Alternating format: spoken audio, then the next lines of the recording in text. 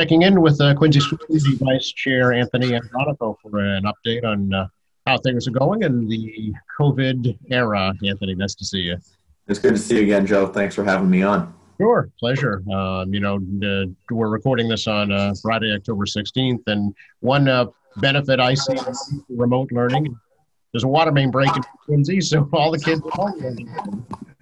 Yeah, there is. The superintendent gave us a call this morning on the school committee just to let us know what was going on, and I have full faith in our public buildings team that they'll get that resolved, and we'll be back in for Monday. But never a dull moment, it seems these days. That's so true, because just yesterday started 4 through 12 hybrid, right? That's right. Yeah. So I'm pretty excited actually to have students back in the classroom. In grades 4 through 12. We took a phased-in approach to rolling out our hybrid, one that was commended by Governor Baker and the Department of Elementary and Secondary Education there for that plan to get students back in the classroom. I'm very excited to see kids back in, and so far, feedback has been mixed. I think there's never going to be a smooth transition, and obviously we have some scheduling challenges, but I have full confidence that that's going to be worked out in the next few days, and hopefully in not too distant future, we can get even more kids back in the classroom. I understand a lot of folks have concerns about going in, but at least so far what we've seen from the numbers that have been given to us by Health Commissioner Ruth Jones, anytime QPS has had a COVID-19 case, those that are within close contact have been told to go home, and it doesn't appear as though we've had any spread within our schools. In fact, we've only had one case in the last 2 weeks of a staff member, so that's really good news for Quincy.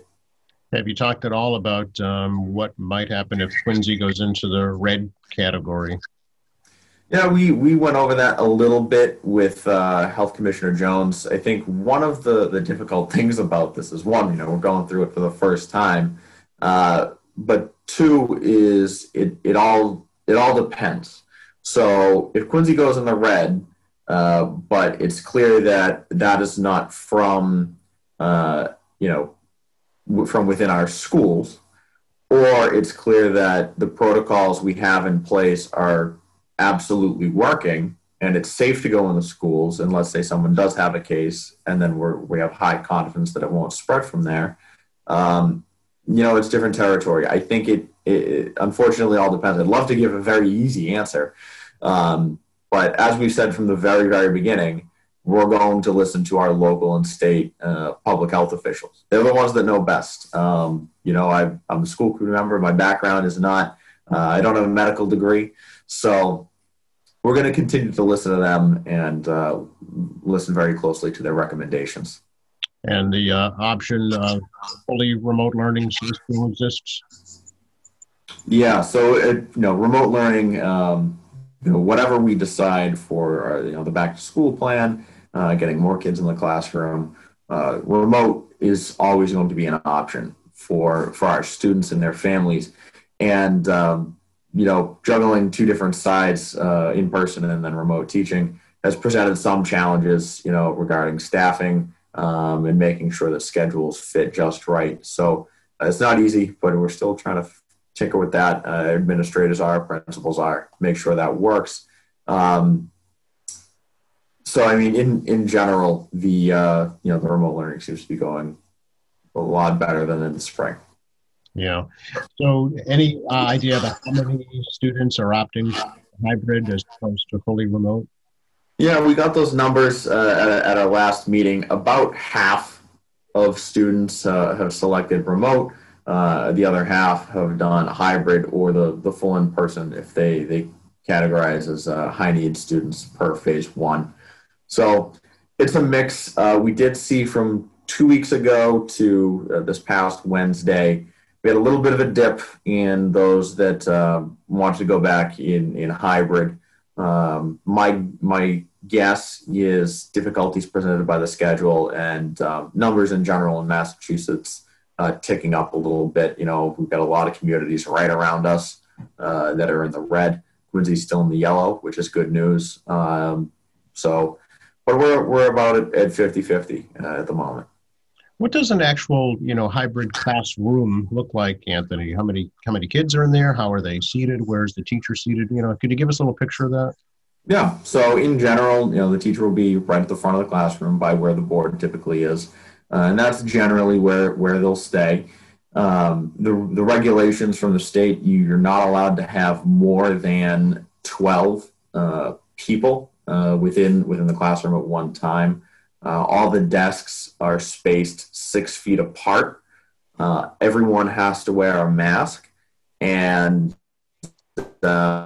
after you get up and leave, you wipe down the desk in your chair to make sure that whoever's coming in after you, in particular at the high school level, that area is disinfected as well. So that's generally what it looks like. They're very small class sizes. They're generally around 7 or 8 students, because if you got 2 cohorts and you're already down to 50%, you're talking about 25% of a classroom.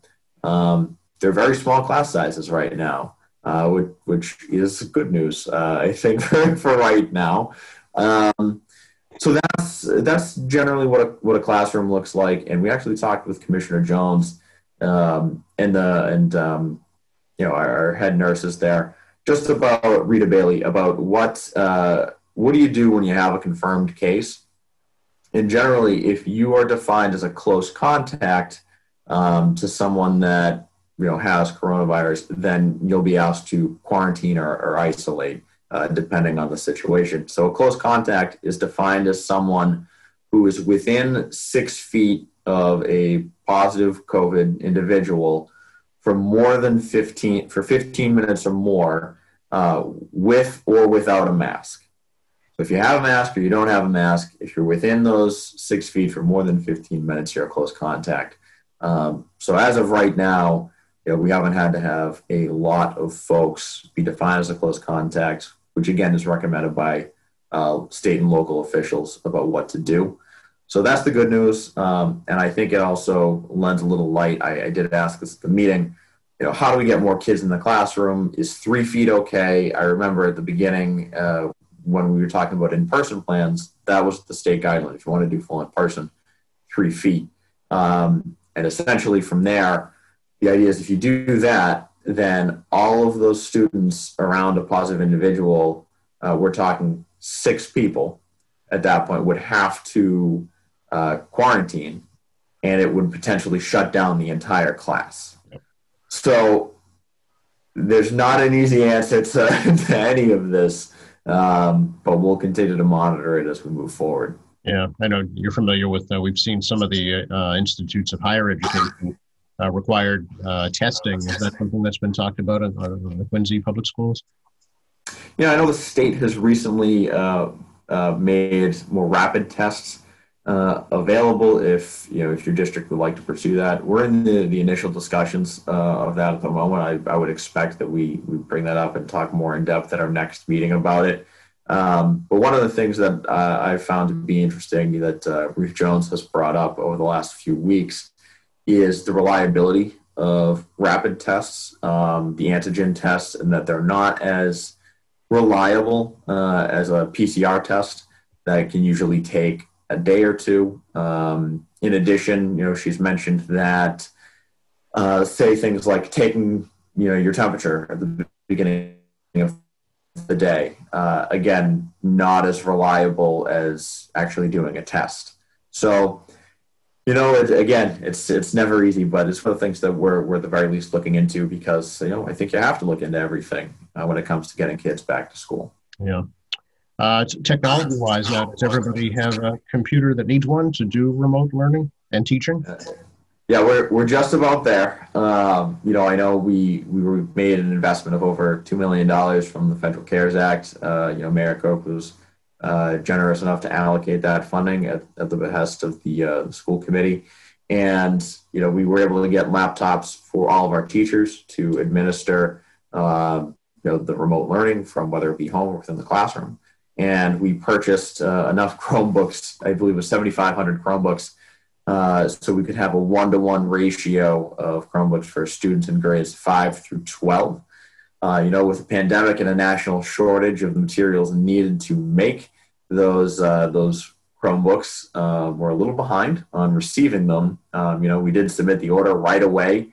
I want to say in late April after we got the funding. We received 2,500 Chromebooks a few weeks ago now, and we already had a few in stock. I want to say 1,100, 1,200 within QPS. So at this moment in time, we've loaned out 3,500 Chromebooks to students that had indicated at the beginning that they needed a Chromebook or did not have access to a computer. So we're hopeful that at this point in time, every student that needs a Chromebook and access to the internet has it.